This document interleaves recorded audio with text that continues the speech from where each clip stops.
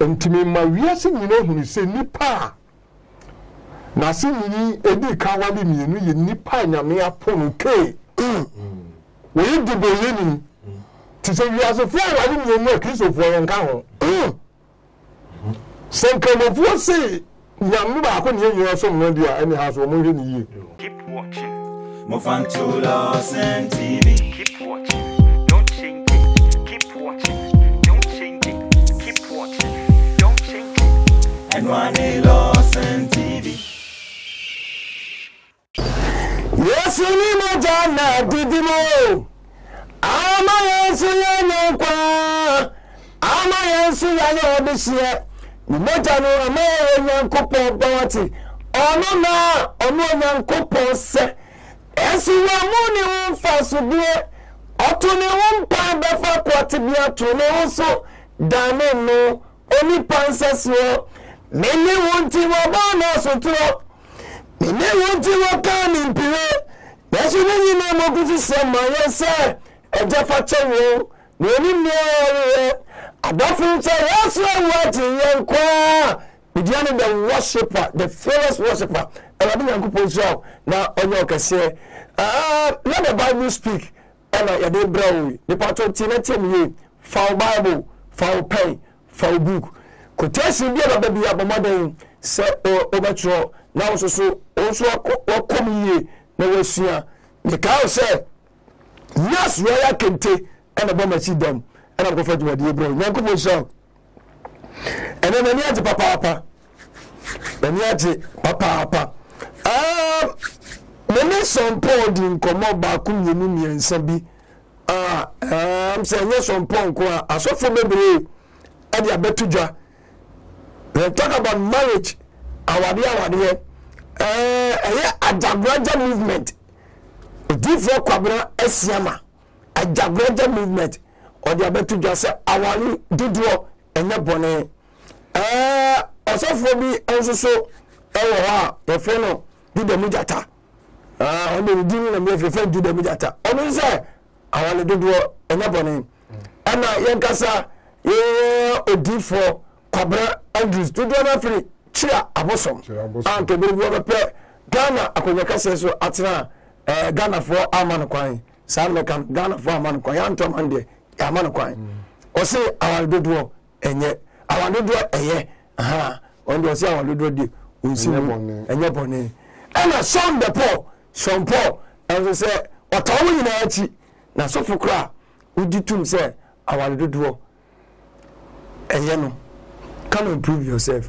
And then, evangelist, and I say, the rabbi, the teacher, Ajay Branson, and then in this year, Papa Moko Baba Lordson TV. So what's it for? Now, I want to say, Kristo adom yakaen ya wa me asebi papa nko ponso say abena na yatu yensa frewa obabeke yensa eyemi mame na ya akomia o se na ni je uncheche ho pa o je enani dana se Lordson TV ko for buy you see you no na Lordson TV ene dia ya mana juma say nya o ma ha maso na ebu do ma ya o na papa no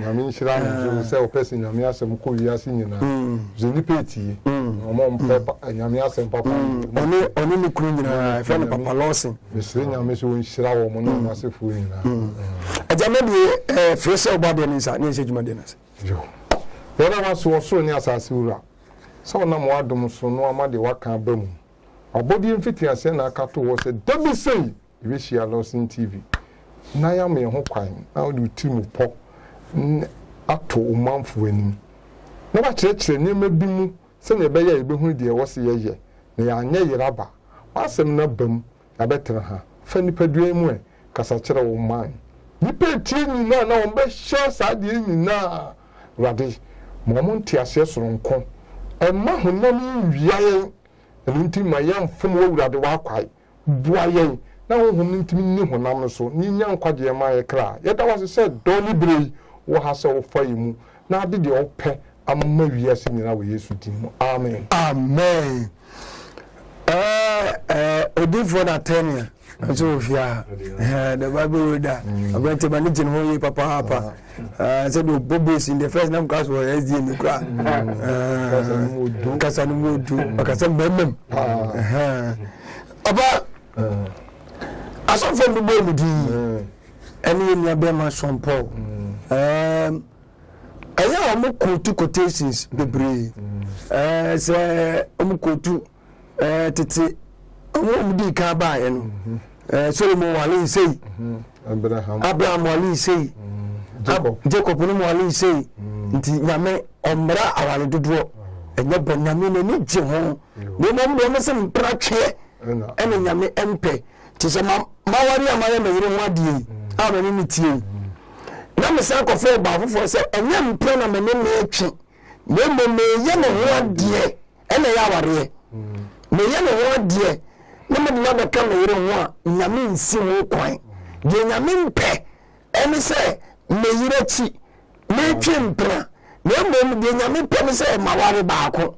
Never person is someone you know about an incorporation for. Never call one day.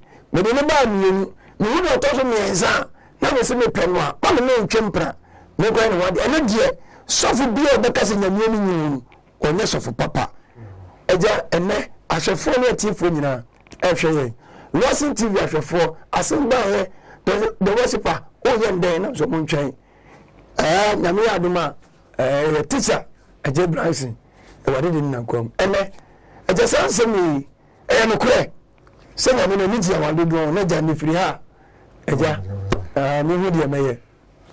Your worshiper. Nyame nhyira wo ne atiefo nyina wo follow ye nyina nyame ani ni awade mienu ho sane sane nyame o chira awade mienu ompe awade enye mpena wo awade mienu oba ade na oba so ba asase no oba ako amo mienu enipa na sinidi ka awale mienu nipa nyame po no ke diboye ni na asini na ko wale mienu na de tiele se de escape nipa beble asofo abubo mu je friend Andrews ko papa president ne yudamu jata ni wabusu ekuru we ene ajagoreja ene shampoo no abubo mu din no ne ma bi wo ho no ma abotre so ahwe be escape ewiase I stage me nsa no wa bless okay a grace adom and your call law emla okay and your saba grace okay nti grace no na wa de ne one law emla sem emla mu no na David no Abraham na law no be de e be free nti grace no ye one Noah wanwale mienu nese no wanwale mienu ne mami ense obi awale baako ne wi ase ko de na wiye tini manum sin mu na ebeyi Abraham tela efire na Abraham opie ne nyame fe no what I say Abraham mpa wono wani mienu nyame anya antum what I say nti ye hwe de Bible meka let the Bible speak into your grace. Okay. You have grace. Necessary you grace. You have law. What I say? The grace in your Genesis. Genesis. What Genesis 6. And Genesis 5. Genesis 6 verse 7 to 8. Kenkai. Osuna wadeka say. Na wadeka say. Mebe panipa ma bo nipa. Ni nipa ye bone no nyame nu no ho no se mapi panipa amabo na fira asase ani efinipa so kosi toteboa so ene mu a wi ya ewiem no ma menu ho se me ya wo mo no wade onya adom ye grace onya urade de adom urade ani grace what I say okay no when you say na grace okay what I say and you call law what I say Genesis Genesis nipa na si ni di ka ede ewale mi Genesis 4 verse 17 Genesis 4 Genesis 4 what the upper kura 17 ko na ken ehun na yere ken Genesis 4 verse 6 and Genesis 4 verse 1 Nyankopon dia folebo eso ken ni hebere okay kan fa komapa make ni hebere do dia komapa de moa odo nyame ekoba afode ma nyame nti nyame so hebere ne na afode ne ni aso ke ti Genesis 4 verse 6 Satan ye onam hunamu piepie ke se woni akuma na adwo anim nyam kono nyame de ni be ma nyame susu na nyame wo nipa mu kasa kire se ntie de obonsam ye den e ka no when nyame kan Genesis 4 verse 6 say ke ade na obofour ade na wo mu na uye ni yangu anim ne ntia na wa nye ni enti bonni butu kwa wati akwa da hwe yie na news na wo ma ni di usu abefa ho nchew ke ntie nyame tie bonsam kum ni ne hebe nyame di cases bi to no so bu say ke unia na wo se unia so hwefo ne me no se asase eku ni gu so ni mo de tie so fra wo so ne wa into do asase e ma no ba bi na abenyo okuboni ni wo sisa boni wa asase so the okay ni no so adwuma to sa ko nyame ni ko busa ne say you are the okay ni na so adwuma wo say ti hu me mobo no so do bekum ke meton so re na wo so ye ade bi ma no wo fani ni aba bi wale ye what has here and ya we ke asefo no ti Genesis 4 verse 17 was say ken ehun na yere na onyinsa na oyinok na okutechiri kuro bi na de bainok ni din toye na irad ema yinok na irad enso ewo mahuyai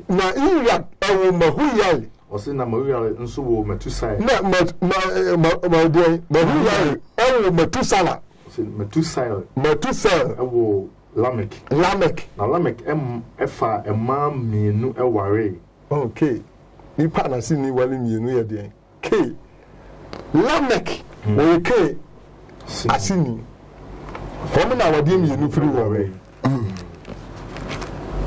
fa ema mienu ye de ewale okay ba ku din de ada na de account din de sila ntimi ma wiase nyina hunu se nipa na si ni edi ka wale mienu ye nipa nyame aponu ke we dibo yeni ti se wiase fo wale mienu e Kristo fo yen ka ho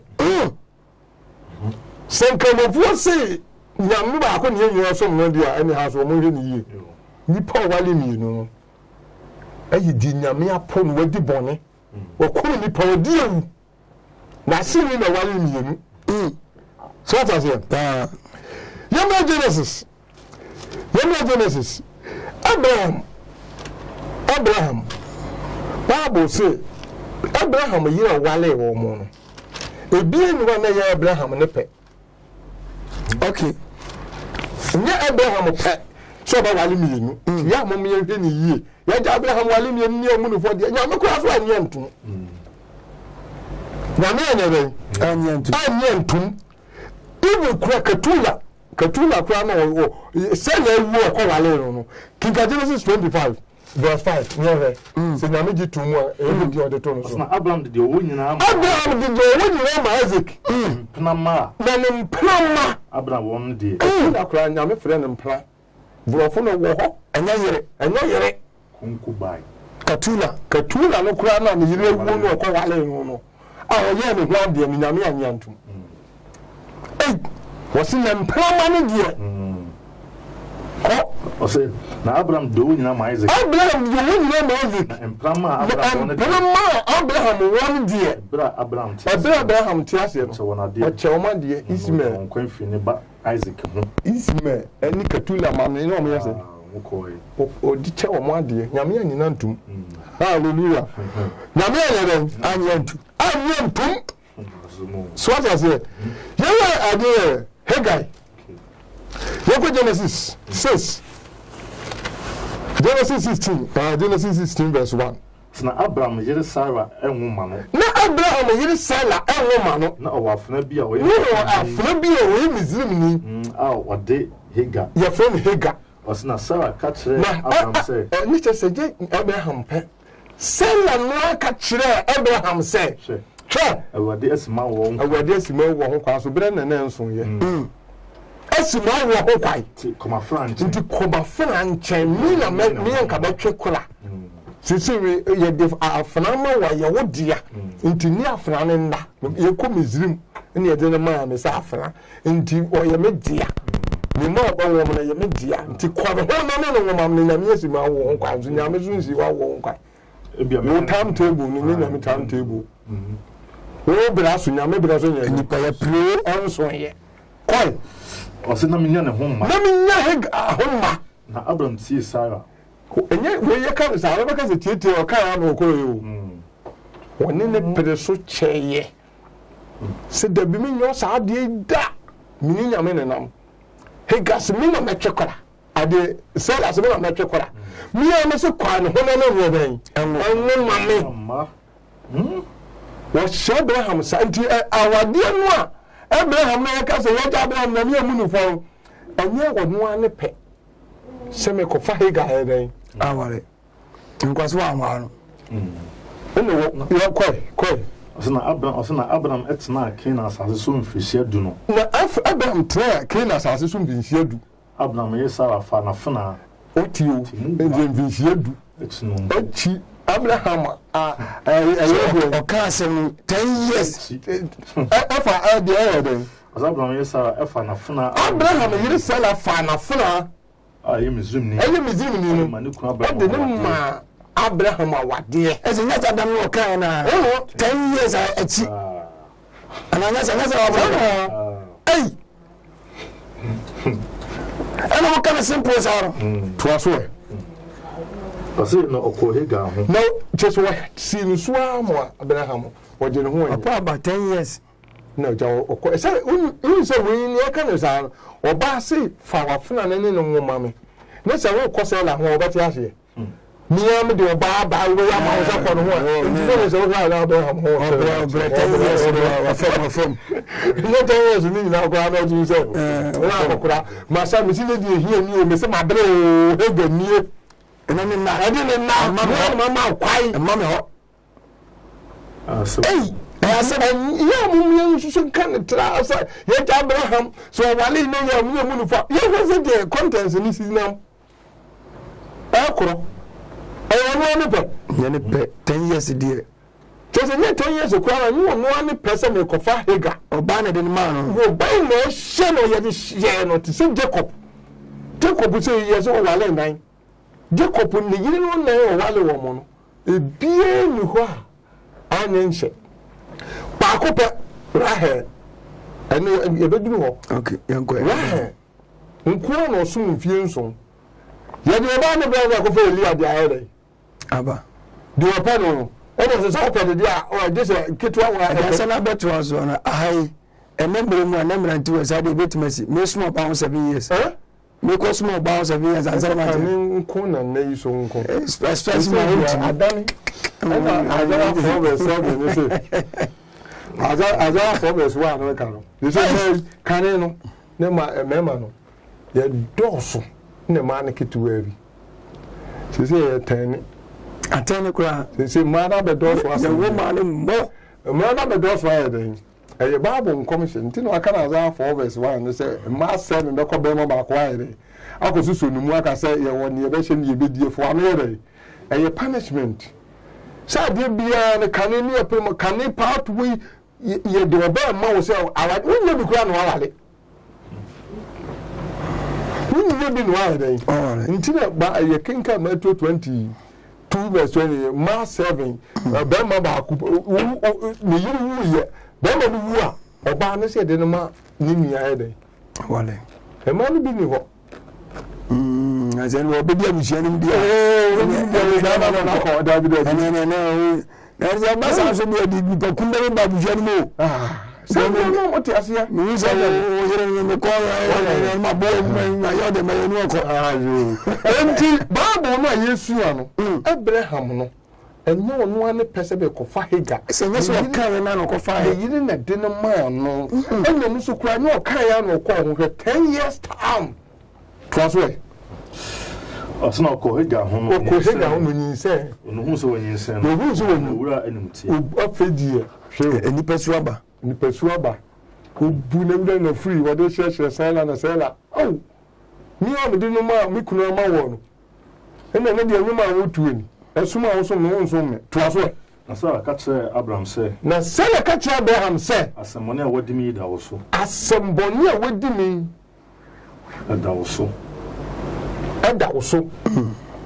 o se me na me de mafuna mato okuku me na me de mafuna mato okuku na ohun so wanyinse nti obumanim tia awade mu me no ntamatan na Abraham ka kire Sarah say na Abraham ka kire Sarah say hwe wafuna wo nsem wa na ade ne ma mi o wo nsem yense de ye wani so so wanga se nyame na de ne ma mi dabi wa na ade ne ma mi nti yense de wani so Abraham na Sarah ebrenase na Sarah brenase no free nchen hallelujah yeah 21 verse 9 Genesis 21 verse 9 na Sarah hunu mzum ne hegaba a o ma Abraham se odin ho few me Sarah hunu mzum ni onu hega no de ma ni kuru no se de twa ababa awon no awon me na bablim awon ni mzum ni no a o ma Abraham so odin ho few no na o ka tira Abraham se kama afuna ne ba no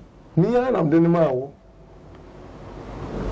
hana nyame die na obeka ne hana mi aram de ne ma wo na me mi se menwo na nyame awo ma we father say ti pam afra ne ba no na enya afra ne ba na enu ba ze kire be di ade na ne ba no nti asem ne ya Abraham ye asem ne ye na ko ka tira Abraham say ti wo ko nyame anim ni nyango po ka tira Abraham say ma abofa ne na funa asem anya wo ya de Sarah kan wo no de Sarah kan wo no ma abofra no ne de abofra no ne maame asem no anya wo ya na de Sarah kan no tie pamono na nyame di ni tum nyantum nyame di ni tum nyam o se wura de ka kire Abraham say ma abofra no na asem no Sarah kan no nya wo ya tie wo yene na pamono nyame di tum go di ka o tie no wo di tum nyantum nti se ye jaja Abraham awale mienu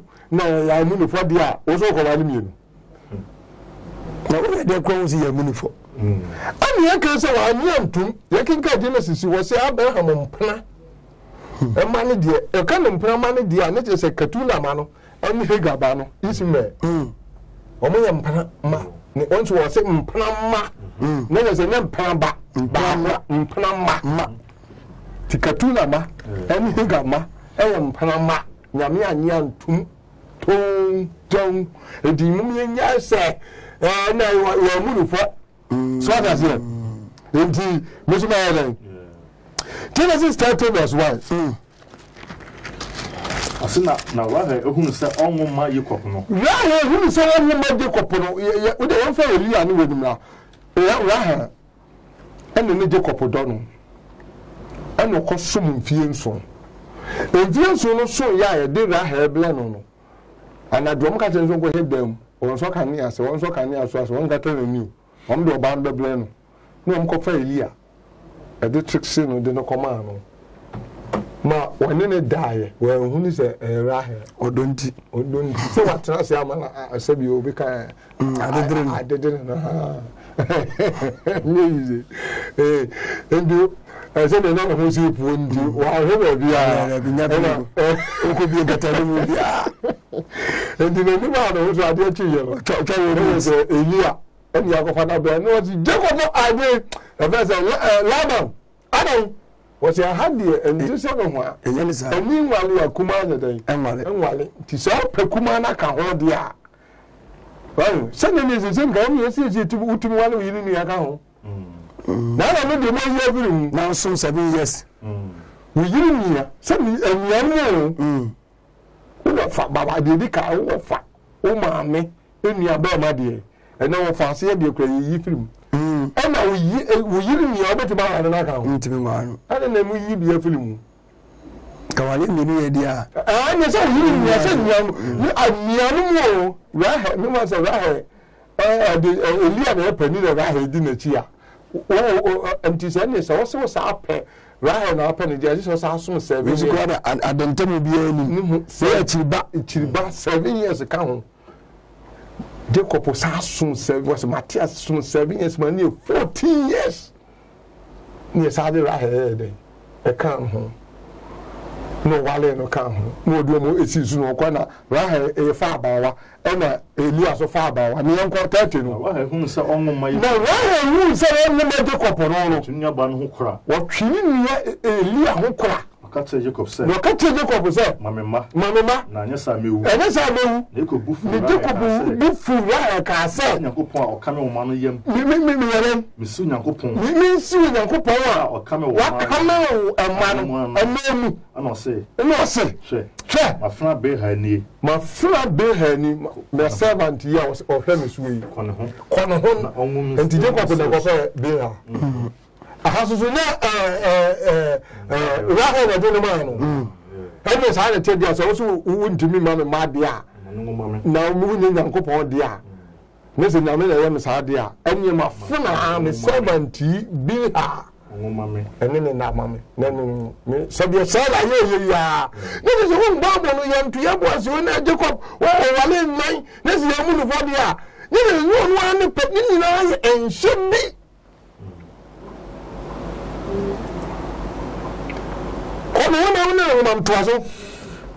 I say, now, or then a bar beha, more than a bar, what beha, beha, a man, a dear, the Jacob corner, beha in beha, you say, well, Bobby, Mamma, Jacob, now Raha Casse, Uncle Demaster, Namia Demaster, Mamma, with Timmy, so a mamma back, or Tunidin down, or Tunidin down, I send or Sinifo, or send this, or send before, or send a Raha, a bar beha in Saint Raha. Abawa beha ni se biem wo ba to sum yenu ma de ka se na wa ka se o se akon kese ana me ni de eli edi na so metumi no otundi naftali asen makudi na lia hu se na wo matwe no no so wo fo awo no matwe ndi o to di we say me no kono na wo mo atwe no Elias you say na wo mo atwe ya do no so say na ba wa sipa wo no so this time na ba wa sipa ade ma Jacob ade ni ma Jacob awade e say Jacob awade o wale nan no enye ne pe no no so say en shobi na di na na akuru awade memu me peba ye me peba ani de wose na wo mu atwe ani wo koso mvie nso oba wo pe na de wo ba mo fo da no ti Jacob nka why no wo wade Isaac wale why Abraham die okoye mienu nhye se na wi ansa no ko wale katula esu nyame anyina anyede antum edu mi nya babo mi yentrazi nkomu ina ye Abraham wale mi na se nyame mu fo bia hwemie ma wo de yakin kai wo ko mbenya quotation cheze nyame amu fo si nyame mu fo nkan bo asala ko kan no wasi tie die wa fa na wo Abraham ko nyame nyame si tie die sala wo de eka no ne pam no ma afana no ne ba no so pamo no ma ne re enye ya eni nyame bere and the houses was say Elias who say na wo mo den atwe no so de na ba wa de sepa e ma Jacob wale ko na Elia ba wa sepa na Elia aba wa sepa e wo ba belma e ma Jacob Elia ka say abayi tunidin god sa ya nkrofo no ya hweteto ne kinka sa nkrofo no be ya tuatefo no e na Ruben Elia mami enu kwa kan ho Ruben ene ba akokọ kan ho na omu ye 6 tika di tulomia setetu no a o bla Moses ibe wuo no o ka se o ka che Joshua so mu twa be ensu na mkodu bi po ensu a enipa nsia we eni nhira Israelfo what ya say na mu nhira abusuaku nsia we na busuaku nsia we so de mo no me wo mo ubomu se Elia amfra no man nine no e me Elia mam yinu e ka ho wenum o mu na how Moses wo kwamu no Moses ache what I say it was say o be dey so no o bama mama Elia ka say se pa be wa ma Elia wo obi wa wo nine no anson chese wa fa ono de na fana man tu so de wa fana ye den ma to aso Elia ka say abayi tundin God o tunidin God aseni yedie na Elia ba wa se pa wo ba na Elia ba wa se pa wo ba to so mienu ma no ko ka say Elia ka say mahotoni na ma ba frem de wo shira no o tunidin asa aseni nshira what I say enu achi na nyankopon bie Rahel yefuna no amana bewo Joseph na wa Benjamin ti ho se emu na wentra what I say en ka bo hu se di kra ka se my mistake afa wa adi so sa be wo ye Elia so be wo ye as o mu na twa no ma nya o twa wo so be wo ye was afa di mo kra didi wo mo ho atam so mo nya o twa di e ho enti show ani na ma we ni mu ba akoko dai no eja servant ni bi ko dai akofo do eja mpa ko nya problem no awade mi ni ye awade na ye wuluma pa gankan kamufu wuluma pa na ko fa baba wa pa ni ya che ne de na re aman oko hanadwin ko jirejire no na mi wo manu awon imu ni je se o type why we you no ba ho na so basi hey we be individual spice into me na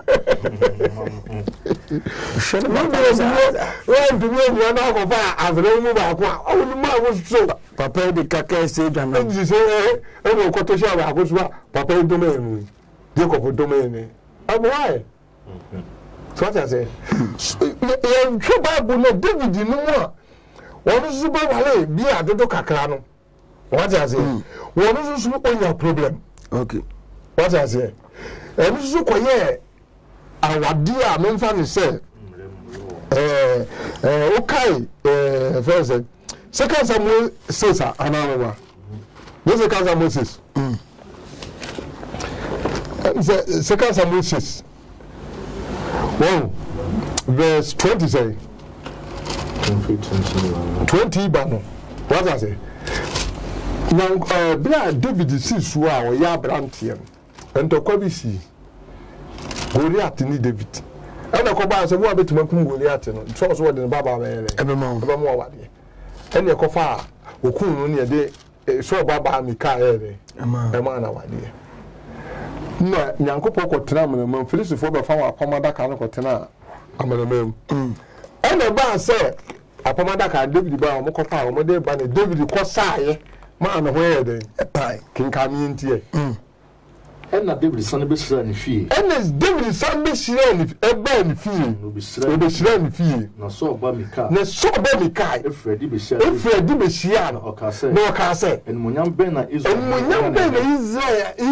heli David ye nyane ne so apa ne ho ne sinya ne da ka bantu wasam ahwere apa o na nkwa ne mfina o ka se hufo no bi pa no ho sinya hufo didi David atam hufo e ka hufo a emu oduro ahuhubra hufuo no bi eden power mo ho tese madwamanfo hye ntare ntente no mema dodro no ma pare ho na David kache mi car say ewade ofiri waje fie onso kasetia no ewade ofiri waje fie ene ofiri na echi eyi me o se me se mi ni se me di aso panino onto ma paro na se kasakwa o kan onso kan kasakwa o jela ni jamabushi o be yi me won na o be fie aba sama mo ho apa na meya awiamfo asen ye bi na won ko ye kura na ye de chewo kura ma ye bu fi kura njam ya wo ba fie ni ndi na wo se mo de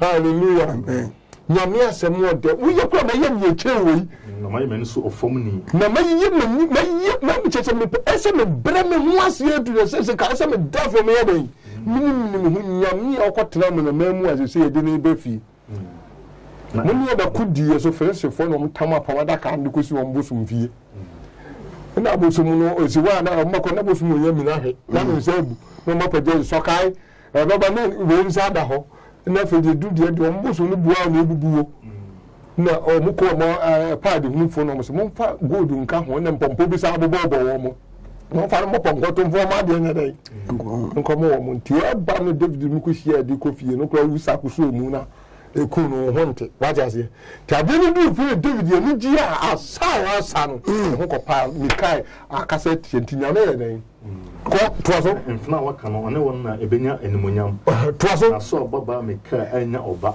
tie e ko se ni wuda o kasa tia no David ni ntine nyame amana anya den anwoba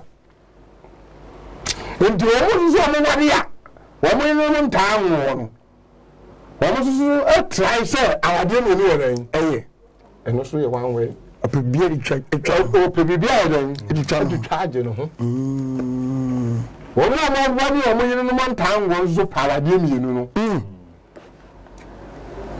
enso babu no bi so anye den awo ti omo so omo wade a awo waye binden dia no ya wo babi efile wo ka say tie nyame ni pabi what is here obi nyame honhom wonumu wan wo kware dey ebesi nyame nipa Mikai akasa tia no ami si na wo kwa amananye den anwo so what I say David ya wade wale ye ne mamienu ne baba ako ne ye ba ako ba ne ye ba ako so ba wo ko bo ko fa ni nua no ma ekuma ne den emem de Solomon awade mienu bebrebe wale ye eboa ewie chere Solomon no a wo si asoli dan 1 Kings 8 si asonda ma nyame a onu nyankopo yi ne ho di chere se chere me de manyama wo na me nyansa no fe Solomon ko wale ma bebre ama fu wo si asonda no ko si bosom dan awade do nti wala ma mu fo ya kase ya ko ha bebre e de bra ba se wa dana e mpemi na me ya nana ma bosoma me bo me de ma me ne gu nsuo mu o si dawa no nsi dawa bosom nsi dawa ma bosom onu osi nyame fi awade dodo no osi abosom dan na wo be ka kire se Solomon wale dodo Solomon na kuma anya den enimu wonyam David nti wakwa David nti ena ma ya den Tidabia me ka kotechi me Proverbs 30 verse 7 when I see David can and Solomon no I can ho e bia wo to film team sisi abosom daya de na nyam ko pa ko David nti wo so Solomon no say the mama ira no mama nya nkwaje enye no e hwa futu se mi o de ma nyama mi na masere wo ho wasi nyama mi na masere wo nyankopon enkame ansa na mawu ya de huhu ade huhu bra adwamansem awade dodo ya de huhu ni atrosem nka no kore wale bebe wa ka no kore ya de huhu viase huhu die ni atrosem efu no ko chirichiri mama ohia afemi saba asase so mama ohia ana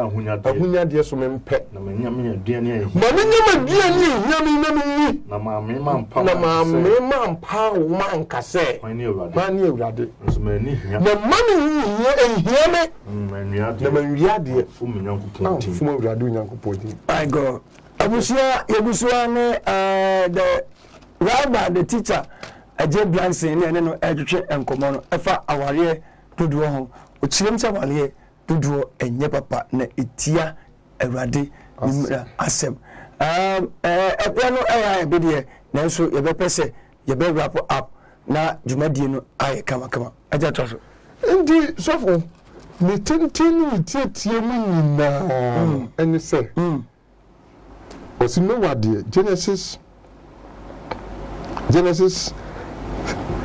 6 Genesis 6 na kinka he onyawade no madom onyawade no die that's right 6 verse 7 go onyawade no madom that's right nti grace awade no ye one pe ni ye call law and omo wale bibili okay and ya saba grace nti ya nwale miye That's right. You see, the Ephesians, no? Okay. Ephesians 2 verse 8. What's that? Adom. What's it? Adom. And did you so agyapong. Film 6 verse 8, Genesis 6 verse 8, no. Was it the no one doing your daddy? Any more Adom in grace. And Ephesians 2 verse 8, you say Adom no name Christ also the other. The Adom and the agyapong 20 free grace. And you call law. What's a law? No more little do. Grace what you want to do. And you care, now me poor no. And you about that's about grace. The grace you have. How did you do in your many day? Echi. Pet. 2 King Matthew 19, verse 31. And the house was say, I don't know name Christ also dear. Agyapong. Ephesians no. Ephesians 2 verse 8. I don't know name Christ also. You free grace. And our dear 1 year bar law. And no more to do. And you free law about the grace. Wine. Matthew 19, what's that? 19 verse 3. What's that? See, now for a C4 banner. The for a C4 banner, the son of her say. Who can say? Assembly engine, Johnny, no, what's the one say? Monkey kind. If it is said the Oboni Pano, the Oboni Pano, Belima, and yet Melima, and then yet Ma of Belima, or your and your no can say, or can say, Intimate Winnipa, Winnipa, the Bejan Jack, and then Uncle family, or the walk of family, yet, and then the year. I am when I'm cold. That's on Bassa. On Bassa 9. On Bassa, almost to know what it's no one to Tuntum. No, it is here. I don't know what the Tintin. I have no more corner. I have no corner. It's here and now go past them. Say, I say, Vitiasiano, any Bema. That's what Bema, any Ma, Depi, Abusia. Let the Bible speak to me. In the being a paradigm, and yet in the yes, said a bear, Christus soon. Ebocon can I said a banner or canon. I do do. I'm some more about Uncle you were he. Told me, Uncle you were he. I said my own day, and no, no, come on a day. Think I could tell you. You told me 17. You told me chapter 17, but 10 years, 10 years. Verse 14. Well, 14 to what's a power. This say Udru as I say what the young so Udru as I say we do young couple the man now fatna so now ka say me so hene sama na ma otwam so the young pon ayi no the young couple ayi no fa ni so hene na o say na onua no mu bi na fa ni so onua no bi nkofa hoho enfo na na bia now so o ma na ponko no so na o ma na ansa na nko museum na o ma na ansa ka say me ko museum ko ponko do ya ka tell me say mo ansa na fo kwan so o say mo ansa nko 17. Now so Omana Yerenom and no, and so na kuma amane into even do as well shower the Israel for the Queen. I mean, no, what in 7 am say, you want to say, Baco, my Yerenom no, so you want to say, Baco, come on, for you, my man. Why you the truck is here? Why do you come? Old Testament in the crowd. Come on, man. Let us say, oh, come on, and Rabbi Shell. And no empty. And pressure. So, Marcoma, one more come on the door. So, now, why not come on, money? Money. You say, so, but do the so I come on, money. Let me come correct. Let me come back. And simply, spice my swati. I'm a do different publishing my Jaguar. Andrews or a trouble some different publishing my Jaguar. Other broken and broken. Sienamiasam. They got to be about be which I have been in that and that to be you don't need that I was your crew. Or some my and no, so I come on your day. Ah, man. A mother, you don't know. I said, no, you don't do cabia. And I was send it or say, I think it has a young ball or bar or bellema, no bar, no bellema, ma. we see the house my no so do pedo pebaako na me mfa no saa Abraham no ma mo example no nyina de ma Bible na quote 2 Genesis 25 verse 5 o se Abraham mpananom e man die ne se he ga wa nyantum katula kwa na Abraham wa nyantum abusia me dey da worship ala the Bible speak jumadi aha ene na me di ubesi papa my number no be no be person no yo my number no nie 0244 94 1885 0244 94 1885 yes o jumadi yesu die me chia entry base akunya meche da pastor entry base akunya meche evangelist new pillars of heaven international ministry mini ababia obi an erani yankopon show na onyo kase sanso na pastor prince ya o heaven down kwa also for prince pillar of zion church abua kwa o mame efrim also for yama yako erade enka ho na onchocho we ye nyina ya mame no mame boy pa me ka se bra kronom ye se nyankopon adwuma se na cha se emu ode papa ye be kona mame no apopo asi ho na eja yakoti tibia se ni ba bi esika free he so babro kodwomu a kakra obenya no na aja ne nananom ko ensenka ye ba ya ye hwe no bosa asa no de emu asisu na cha yakoti tie di ni asa tie asim ekojaba go he ye ba fi ani asa wa medi ye ko ma ewade ato nsa afre osofo prince mame no ye nyina mame no afefo nyina ni atiefo nyina ye kuja osofo prince na chese ne mame ayenu akoya ne kama jemeso amen eja masole no na be se bisa be bi o ya asole ye se asole no ye okunu no mu nyam ya adom okay ma obi ama ya kwa no ho Pentecost fo no wa chiri se ye kwa main road okay vidash wo mutu nyama bi wo store bi wo ho vidash okay kronom yam vidash ho ho no ma wo free New York Junction we train so abo se di ka kwa ndantem de tosum yenu de tosum yensa kwa no ho enum kura na Joseph Mensa or to Jumia na Jubu Gata okay o mutu ne maso wa ase second floor na yon ku bi dia ma ya so o do na class rated Pentecostal church yeah so ndi ni ba na bosoro ho okay wo penya me asem papa de wo ba black ball si ho e modern ne bra ni nsom na heaven no yani abrese pese ye kwa yesu a na ekoyi wahi ntim so bo wade da ma me wo fi mi de ma me ntia agyawusu Canada Eda on ne ha the life man ntia agyawusu Canada ene si ntia se mi di ene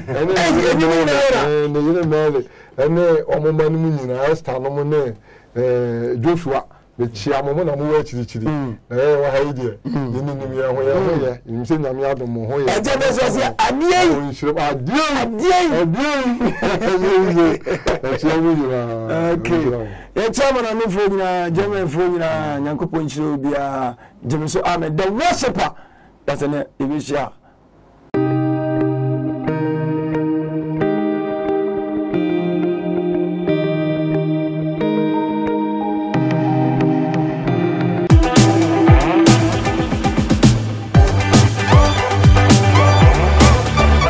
abusia media na big ben mame kai o se enye dantane de sika ba no mame kai o se wiase mu se bibi ni wiase nso a anka ye da na dwo a anka ye ntuye puromu e de na mame kasa bebebe se sane nso se yare etimi ma abofra etimi da ne panyi e ma panyi nso timi da ne abofra a mame ne wanse nyina nso ye yare kuro ya mesrawo yare ben na ni wudi asie mesrawo enye se bosiremu kasem na meka mia broni beka se fili gadochi mani tuemu bi e na akwatafo eyare yeko e kompo eyira e damo e firi ho sika e ba hia ni botom enye wiase mu batakaria doso ama ye hu kramu papa nti enu nti na me kanfo na asetena pa spiritual and herbal center amount emre yi die uni baabi akọ dise asetena pa ehene ho ma men ka wo se wo abroche ye pipasem eye die ba de ma me ba honam ani die no ho ɛyɛ wo sɛ spiritual nkwa na wɔyɛ menim bɛma wo sisimu ayɛ mmerɛ orthographic ama obi kenkan dabi da ɛnɛ me bɛma wagya ntentan teteɛ wopɛ sɛ woyɛ bɛma mu dia ɛne ɛfa wani kyerɛ na asetena pa aso ɛyɛ kama pa ɛhɔ nkwana anigye ɛne ahotɔsoɔ wɔ mesrɛ wo fa number no ɛwɔ screen ase na ne woni nsa wɔ so na sɛ wokɔ na sɛ wo ho antɔ dia na sɛ free bɛma orthographic ɛma obi akenkan ɛnɛ wo bɛkenkan nti wopɛ sɛ woyɛ bɛma mu dia ɛne wo haw nyinaa ɛyɛ asetena pa hene hɔ mesrɛ wo ɛma na mo pɛ sɛ mo body ɛne mo to ne mo nofo ɛyɛ akɛseɛ te sɛ beam balance ɛne mo haw nyinaa ɛto atwa nɛ frɛ na asetena pa na wo solve problem ma say jing